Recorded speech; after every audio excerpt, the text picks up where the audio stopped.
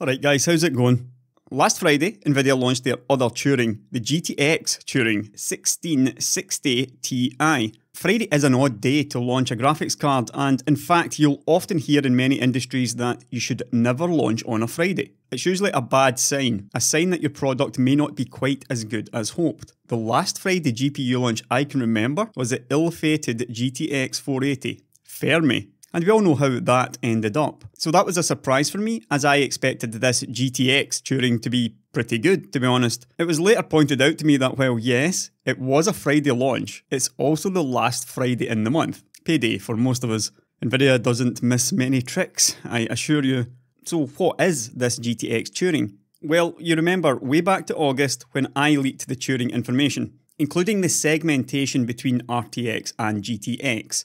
As you can see, the codename of TU116 lines up, however, the card was actually branded as the GTX 1660 Ti instead of the GTX 2060. There's a couple of other differences as well. For example, the 5GB of VRAM was what I was told, but as I said in that video, I didn't particularly like. Before I take a look at a selection of the benchmarks, let's take a look at what exactly this GTX Turing is. We know all about RTX Turing by now. It's a follow-up to Nvidia's extremely successful Pascal architecture, and it introduced RTX, ray tracing, utilising the new RT cores, and including tensor cores, which we saw previously in Nvidia's high-end Volta architecture.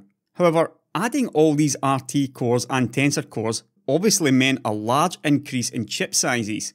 And TU102, the RTX Titan and the 2080 Ti chip we see here, came in at a mammoth 754 square millimeters, with the 2080 being 545 square millimeters, which is still very large for a GPU. As we can see, the largest Pascal, GP102, was only 471 square millimeters. So Nvidia even took the unprecedented step of creating a smaller die, though still a large die at 445 square millimeters for the 2070 class of chip, which was codenamed TU106. And this of course also spawned the RTX 2060, which was simply a cut down version of this card.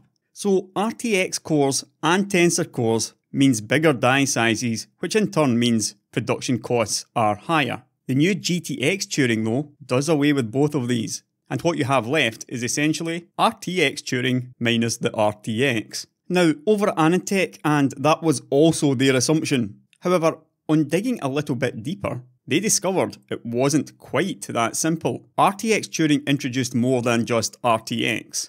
It also got concurrent execution of Int32 and FP32. And here in this block diagram of an RTX Turing streaming multiprocessor, we also see the tensor cores next to those. Now, concurrent Int32 and FP32 remains with the GTX Turing, and I will take a closer look at that later. Alongside concurrent Int32 and FP32, the tensor cores in RTX Turing allow for pure FP16 ops. Turing's tensor cores are of course far more than that, able to accumulate FP32 and adaptable down to Int4, as you can see here, with such low precision possibly being utilised in some deep learning applications, along with the more widely used Int8. However, in this context, the tensor cores are used as pure FP16, alongside the concurrent FP32 and Int32.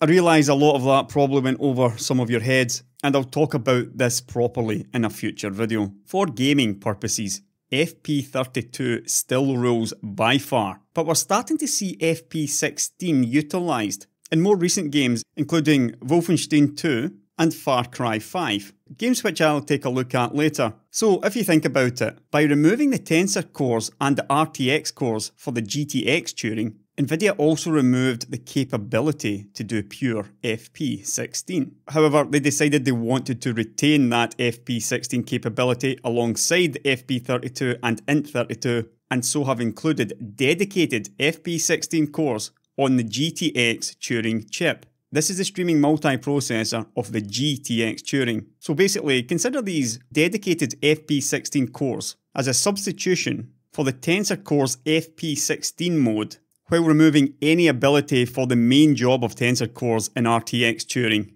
which is the part that performs denoising at the end of the ray tracing pipeline, and also deep learning supersampling. So to sum this part up, GTX Turing is more like RTX Turing minus all the ray tracing elements and DLSS, and then given substitute dedicated FP16 cores. That's actually quite a lot of change, given it's the same Turing architecture name. But by removing all of these ray tracing elements, and by also giving the GTX 1660 Ti fewer CUDA cores, 1536 for the 1660 Ti, compared to 1920 on the RTX 2060, means that the GTX 1660 Ti chip, codenamed TU116, at only 284 square millimeters, is quite a lot smaller than the RTX chips. I'll talk more about the economics of this later on in the video, but now let's take a look at performance from a selection of websites, which we will start by staying at AnandTech. For this part, I'm just going to take a look at some benchmark results and try to figure out what it's all about.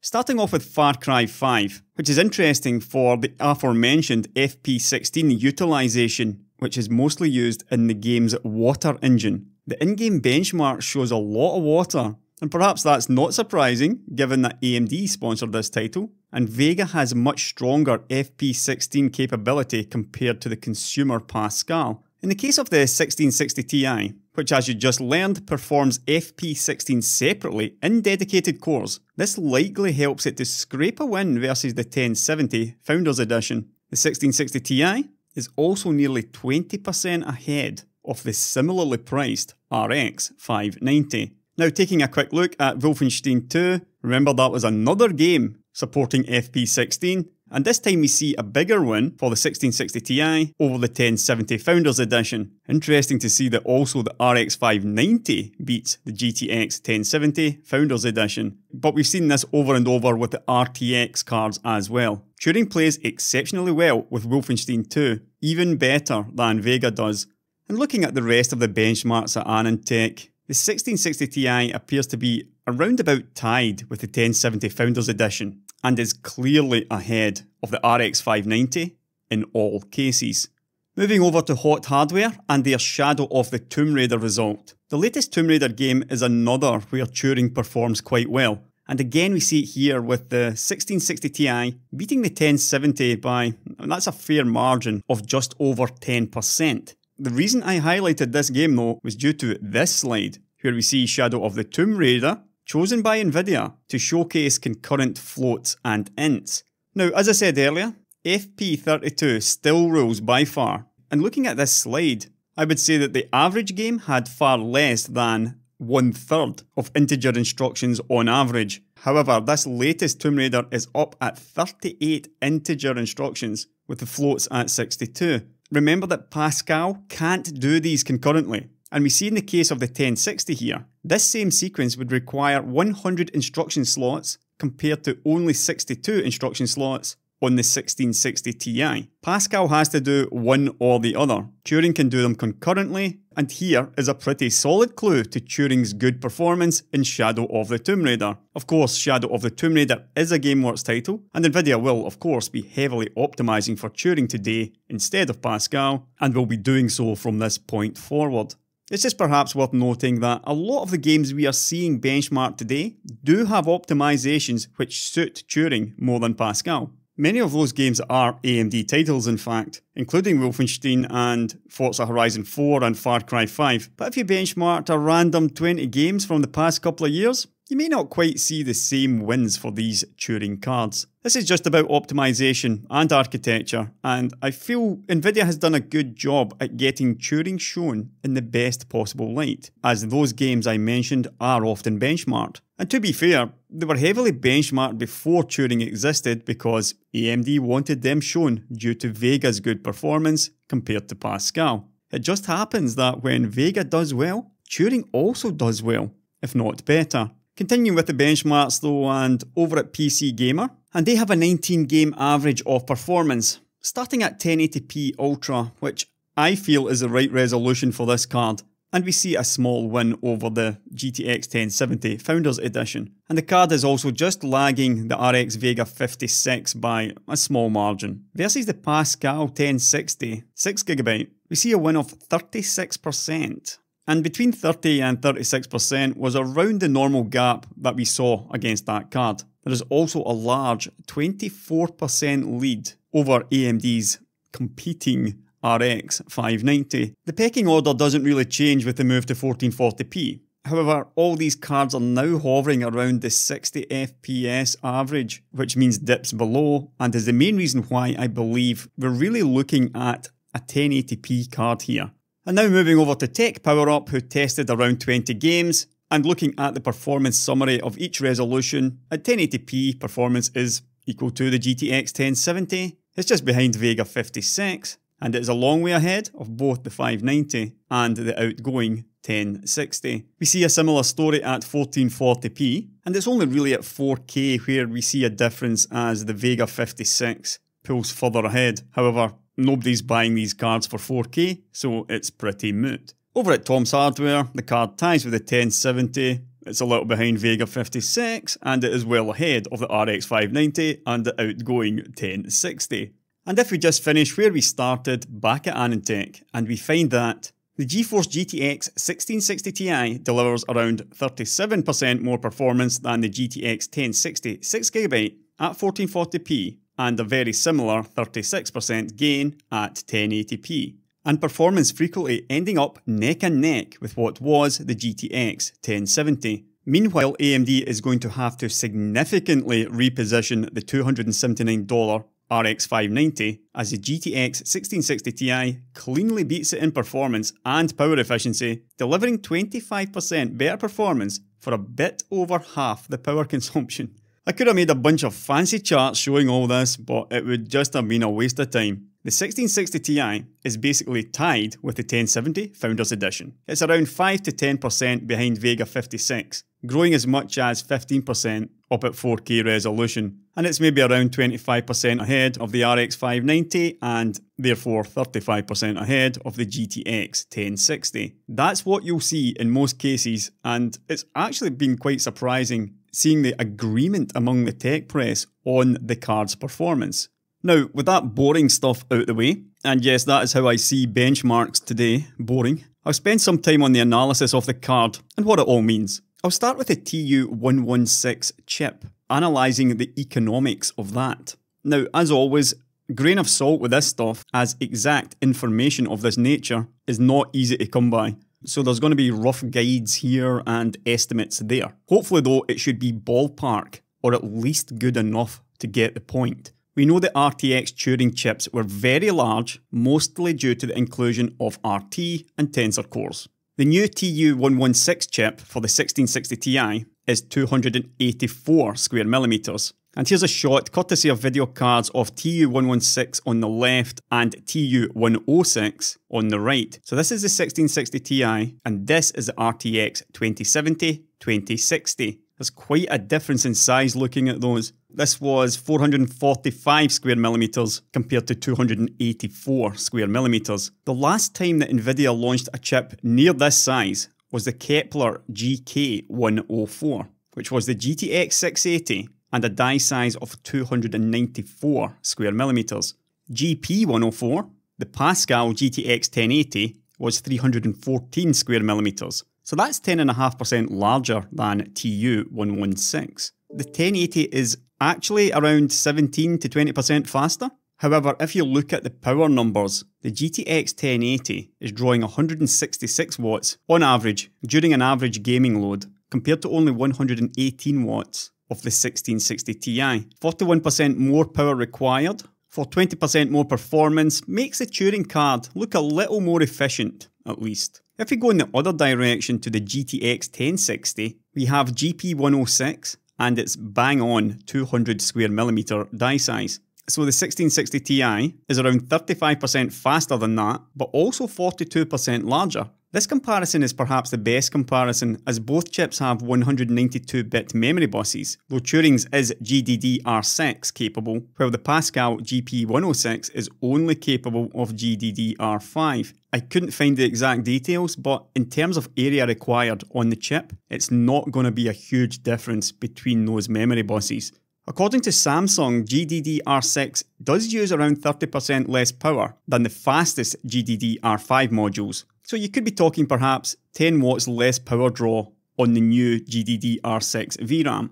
Looking at this though, 116 watts for the GTX 1060 and 118 watts for the 1660 Ti. This is card power, but there's not going to be a huge difference between the power draw of each chip. And based on the performance of each card, with Turing being that 35% faster than the Pascal card it replaces, Nvidia have clearly made another improvement in performance per watt. It's not anything like what they achieved in the transition between Kepler and Maxwell, but they have made yet another step forward. But as mentioned, this improvement has come at the cost of extra area. TU116 is 42% larger than GP106, the chip it replaces. And the RTX lineup's huge die sizes were also used by some commentators to justify Nvidia's enormous price increases. However, most of them simply failed to understand that, yes, while the size of the chips did increase, other production costs have decreased since Pascal launched in the early to mid 2016. Now again, this information is not easy to come by.